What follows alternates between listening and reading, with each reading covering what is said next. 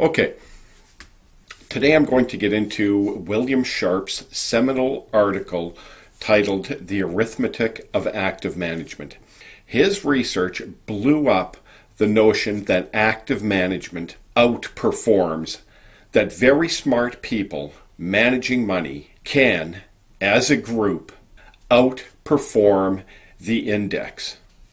It was seminal research and was partially responsible for launching the passively managed investment industry, or the indexed investment industry.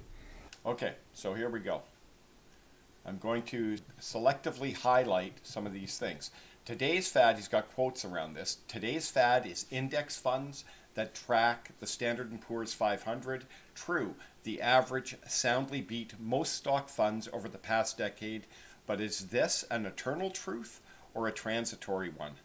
In small stocks especially, you're probably better off with an active manager than buying the market. So these are some quotes that he shreds. So I won't read all of the quotes. Statements such as these are made with alarming frequency by investment professionals. In some cases, subtle and sophisticated reasoning may be involved. More often, the conclusions can only be justified by assuming that the laws of arithmetic have been suspended for the convenience of those who choose to pursue careers as active managers. That's quite a damning statement. So let's get into his proof. If active and passive management styles are defined in sensible ways, it must be the case that, before costs, the return on the average actively managed dollar will equal the return on the average passively managed dollar. See, that's a big statement. That sure shreds. Hey, active fund managers, if they're competent, will outperform the market they're invested in. Another example to that is competent managers who are in the S&P 500 market should be able to beat the S&P 500. So he's shredding that statement. After costs, the return on the average actively managed dollar will be less than the return on the average passively managed dollar. Okay, so these assertions, those two assertions, that before cost, the group of active participants, the return to that money averaged actively must equal the return to the money managed passively. And after cost, the return to the money managed actively will underperform the return to the money managed passively. Now let's see what he says here. Of course, certain definitions of key terms are necessary. First, a market must be selected. The stocks in the S&P 500, for example, you could have the market as every single security in the world, regardless of whether it's equity or fixed income, and regardless of the country it's in. That's the ultimate market. You can't have a bigger market than that. Okay, so a passive investor always holds every security from the market, with each represented in the same manner as in the market. Thus, if security X, or if company X, represents 3% of the value of all the companies in the market, a passive investor's portfolio will have 3% of its value invested in company X. Equivalently, a passive manager, so this is now a manager, not an investor, will hold the same percentage of the total outstanding amount of each security in the market. So a passive manager would have 3% of the portfolio that they are managing in security X or company X. The same thing, security X equals company X. So that's the definition of a passive investor. An active investor is one who is not passive.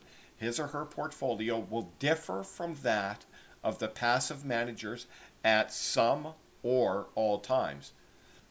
Because active managers usually act on perceptions of mispricing, that's the active manager saying, hey, my research and my intuition suggests that company X will outperform, therefore I'm going to hold more than 3% in company X.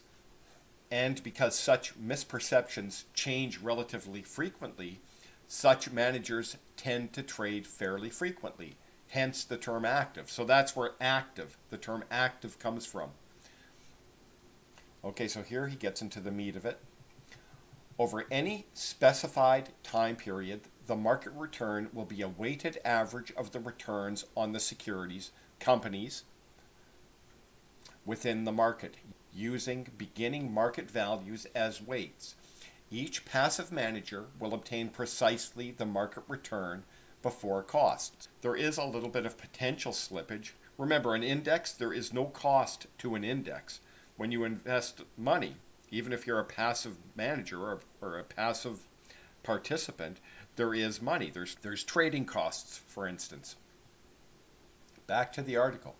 From this, it follows, as night from day, that the return on the average actively managed dollar must equal the market return. Okay, so he's saying that each passive investor gets the market return, and therefore the group of passive investors average the market return.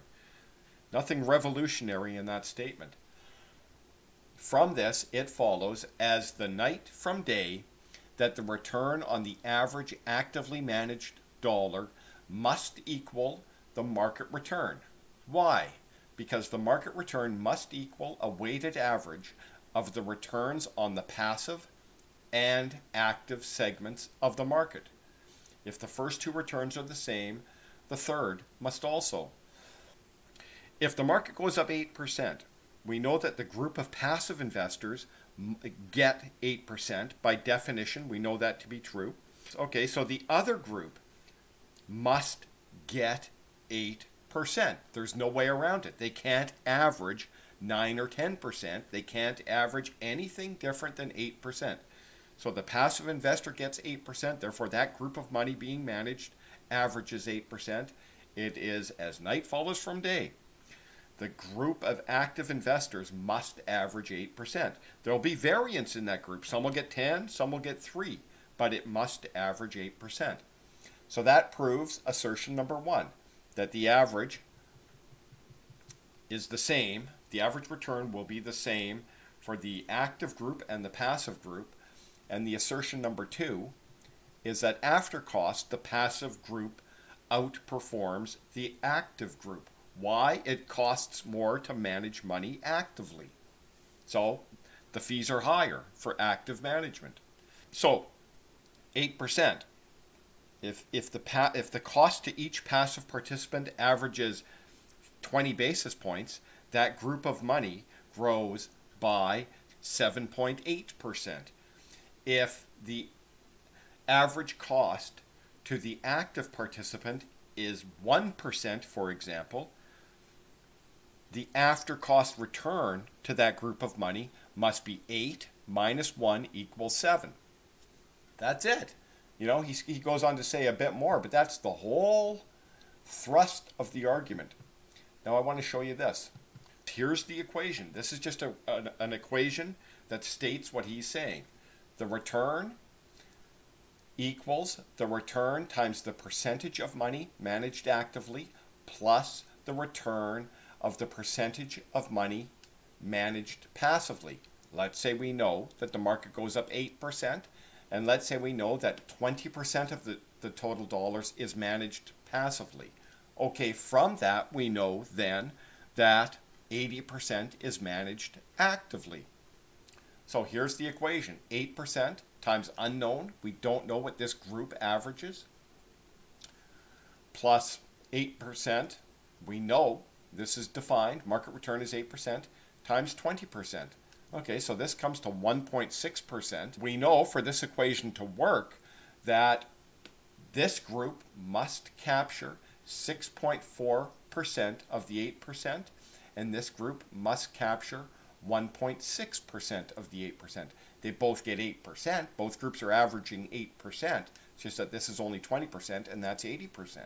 Okay, so this equation tells us that the active group must grow their money by 8%. Now, unlike this group where everybody gets 8% pre-cost, not every participant gets 8% pre-cost in the active group, but the active group must average 8%. There is no getting around the simple arithmetic. This is pre-cost.